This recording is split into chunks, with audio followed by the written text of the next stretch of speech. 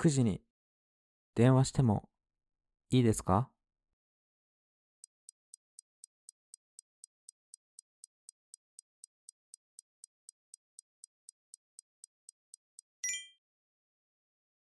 先週、日本に来ました。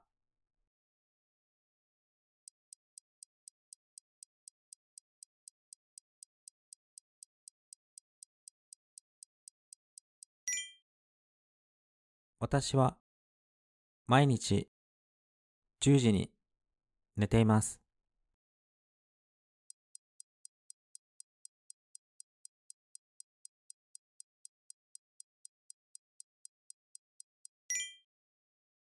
今、何時ですか？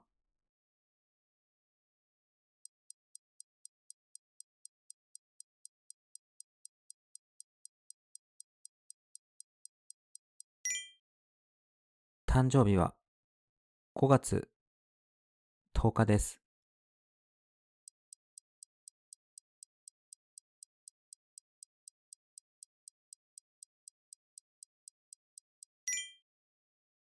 父は今、出かけています。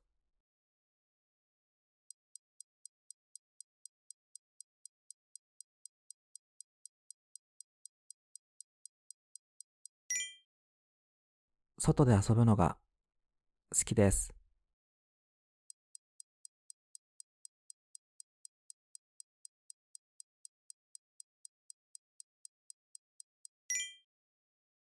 今日は午後から仕事です。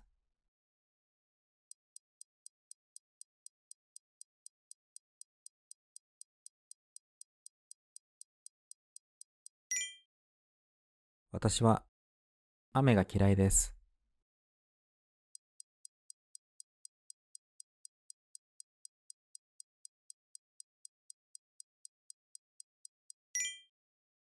仕事は半分終わりました。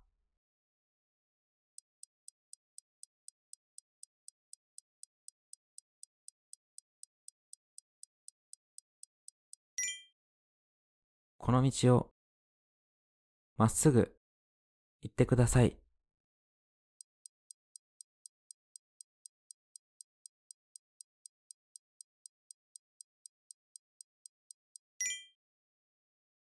次の電車に乗りましょう。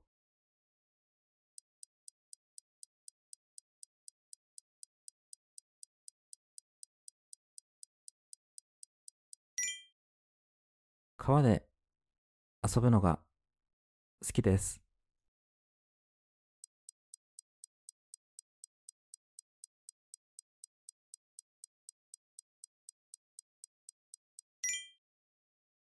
私の声が聞こえますか？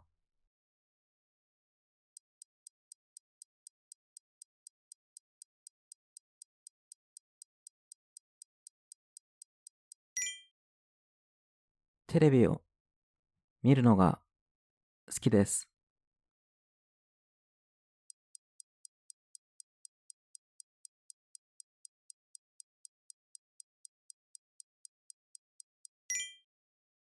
白い靴が私のです。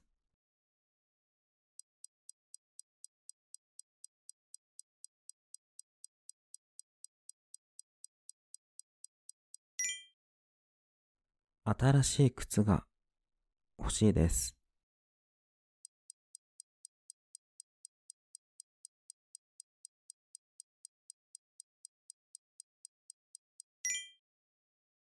これより大きいカバンが欲しいです。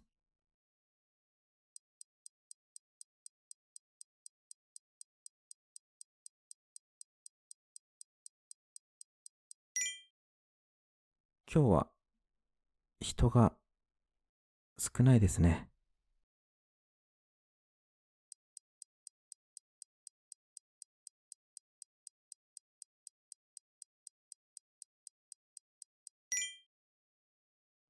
どれが一番安いですか？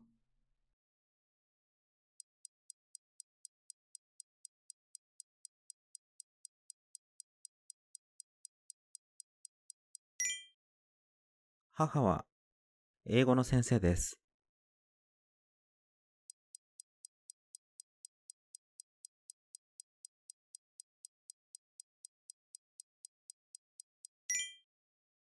私は外国に住みたいです。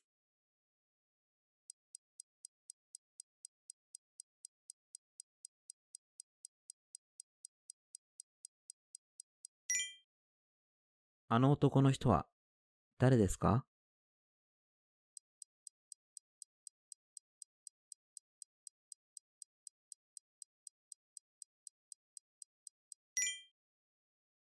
ゆっくり目を開けてください。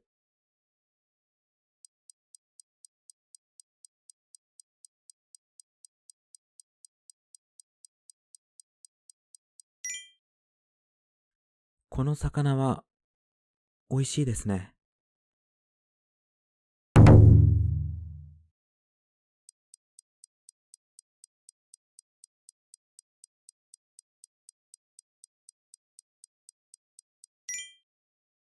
私たちは今年結婚します。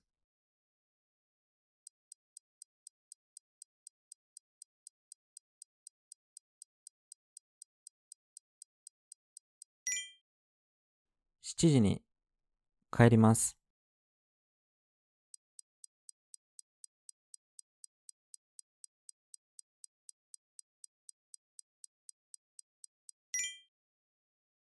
来年はドイツに行きたいです。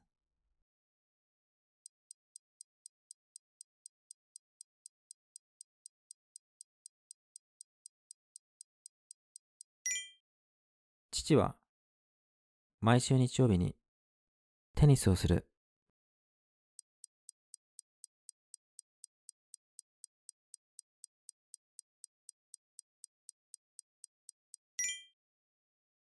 あと4分待ってください。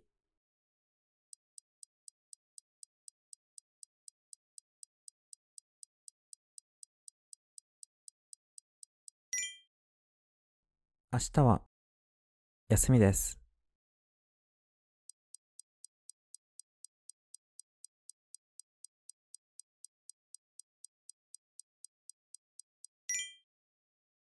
バスで学校に行きます。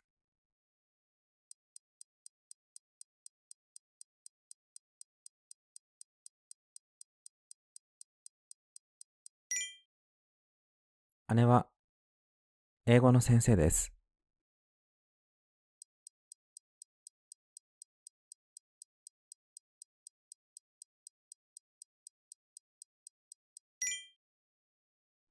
午前中は忙しいです。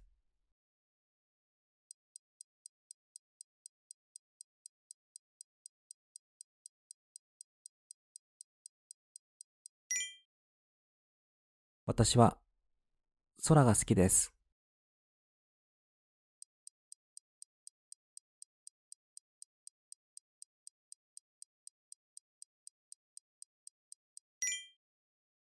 明日の天気はどうですか？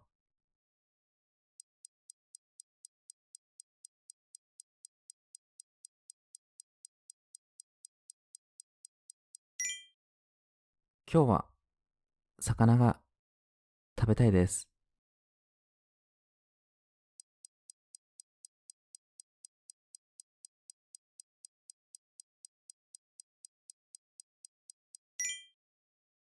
新しい車が欲しいです。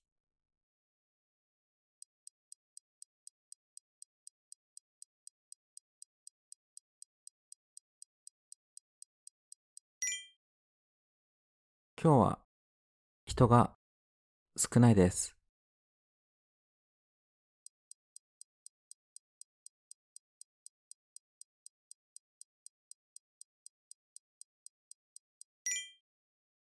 電気を消してくれませんか？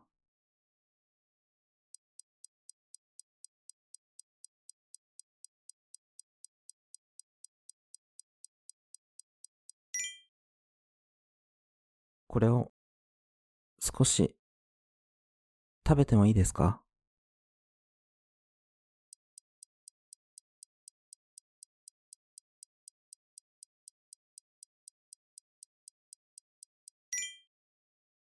このシャツは少し小さいです。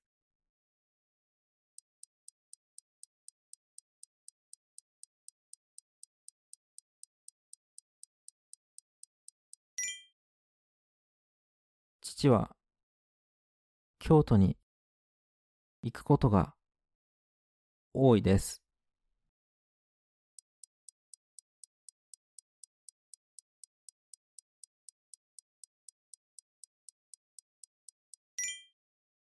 私は背が高い人が好きです。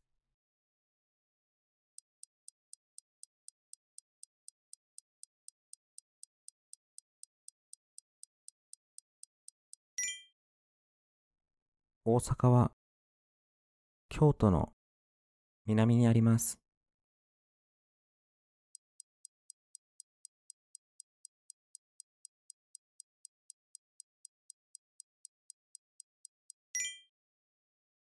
あの人はマリさんのお父さんです。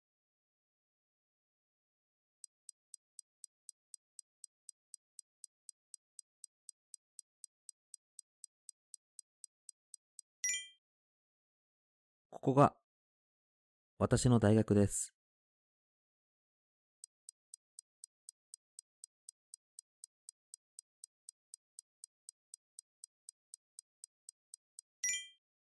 あの山の近くに住んでいます。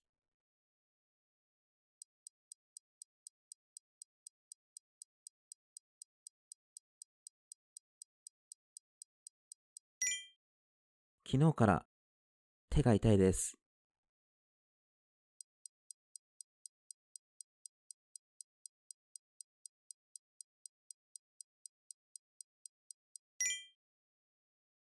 明日、中国に行きます。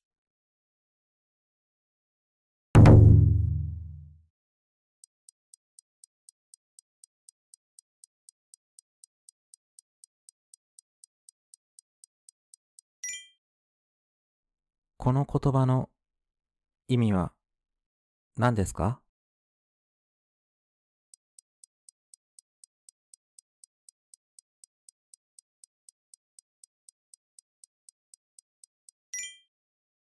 私はこの味が好きです。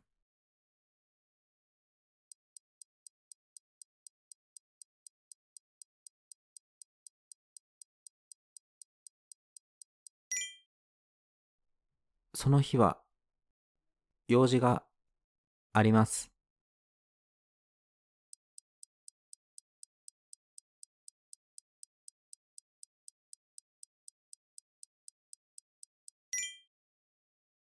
明日、映画を見に行きませんか？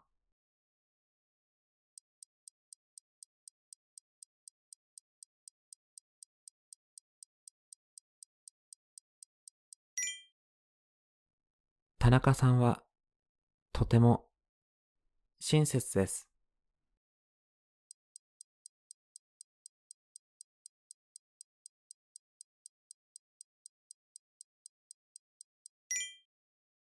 来年の計画はまだ決まっていません。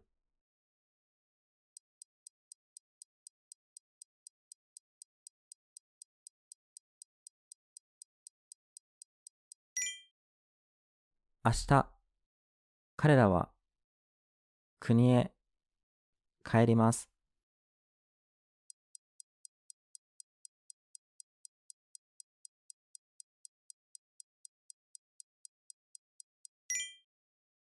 明日はサッカーの試合があります。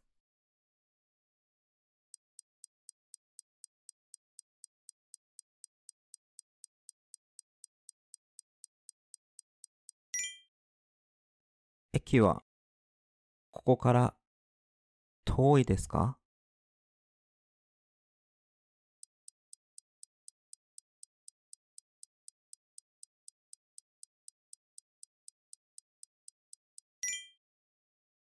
あの人を知っていますか？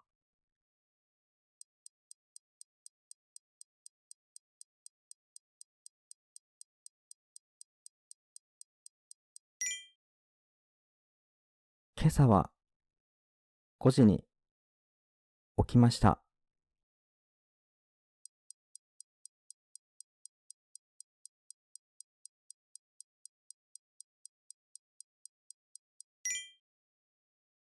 もう少しお待ちください。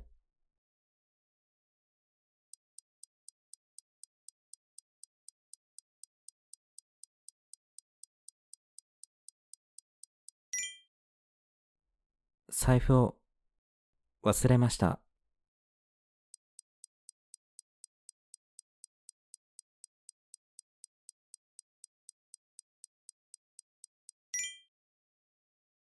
すみません。窓を閉めてください。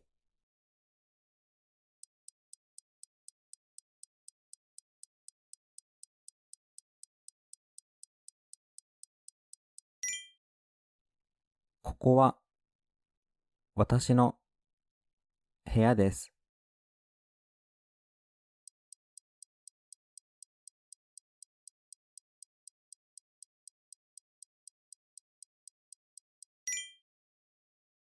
あそこに見えるのは港です。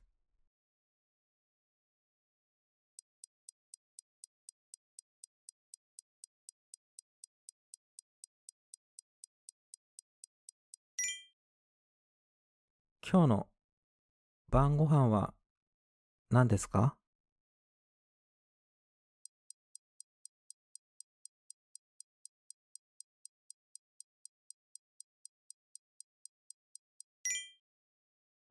この箱を開けてもいいですか？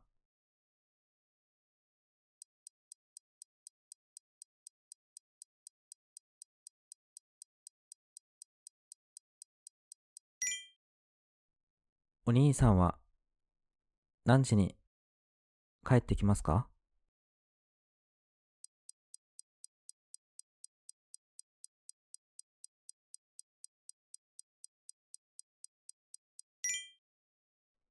次の駅で降ります。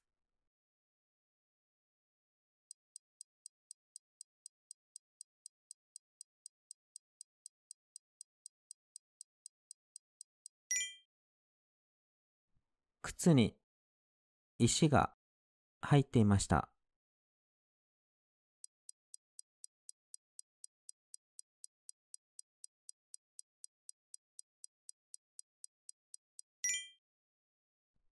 あの太い木は何の木ですか？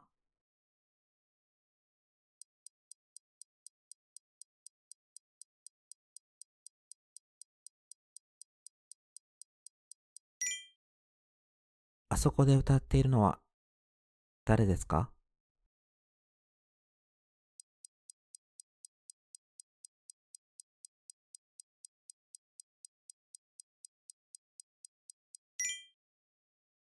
あの建物は何ですか？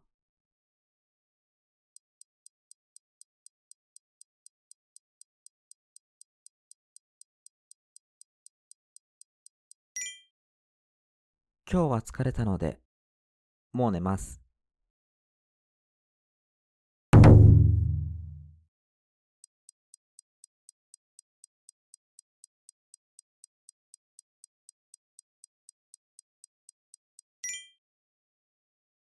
駅ができて便利になりました。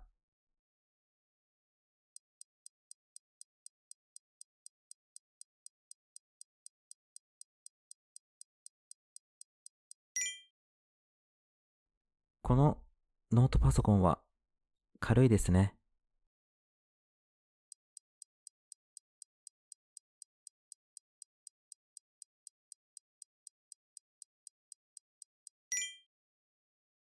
朝からずっと頭が痛いです。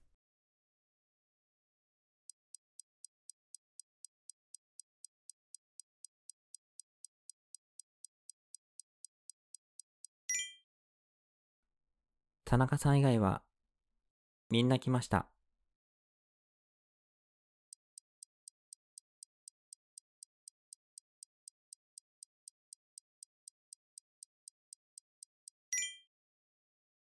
8時にここを出発します。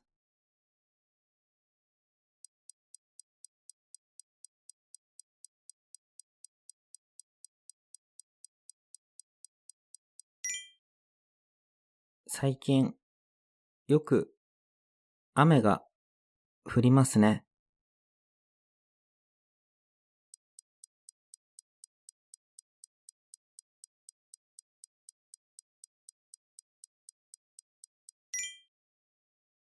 茶色のペンを取ってください。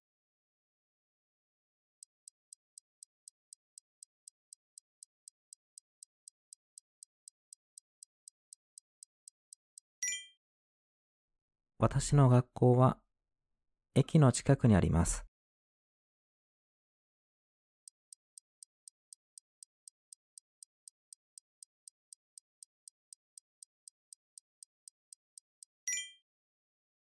青が私の好きな色です。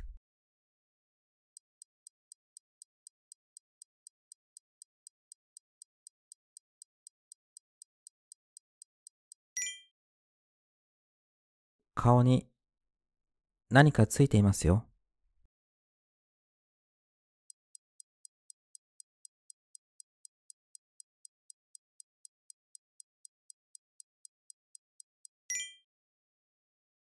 この野菜は何ですか？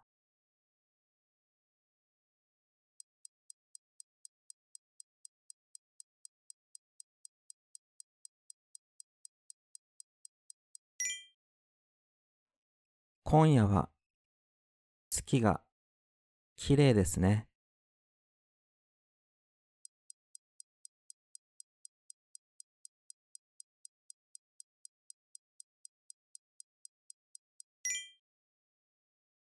ご質問はございますか？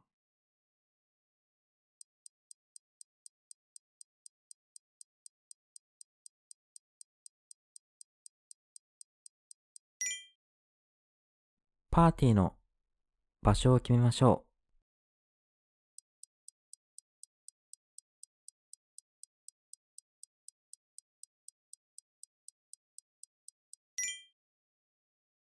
私は旅行が好きです。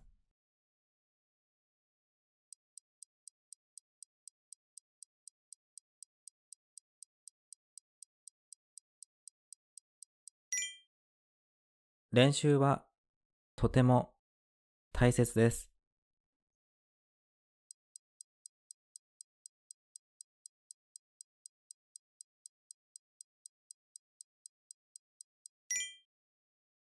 それを聞いて安心しました。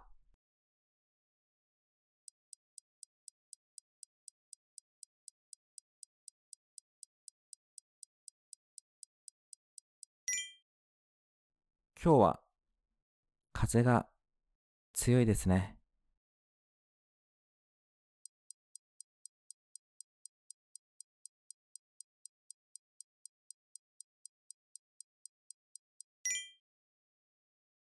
住所を書いてください。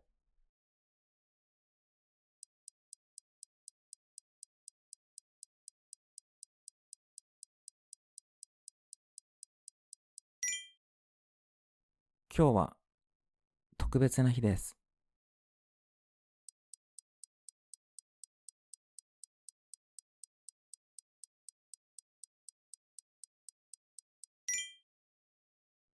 歩くのは好きじゃありません。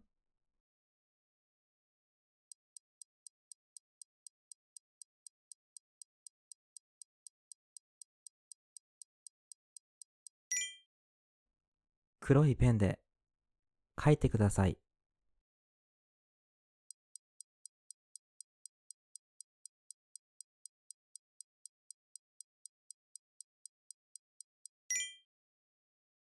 今年の冬はどこに行きますか？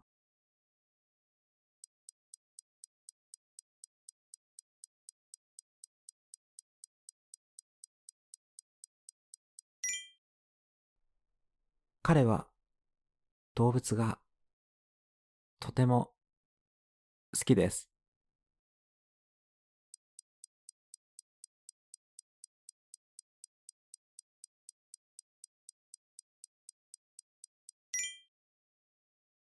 お茶が飲みたいです。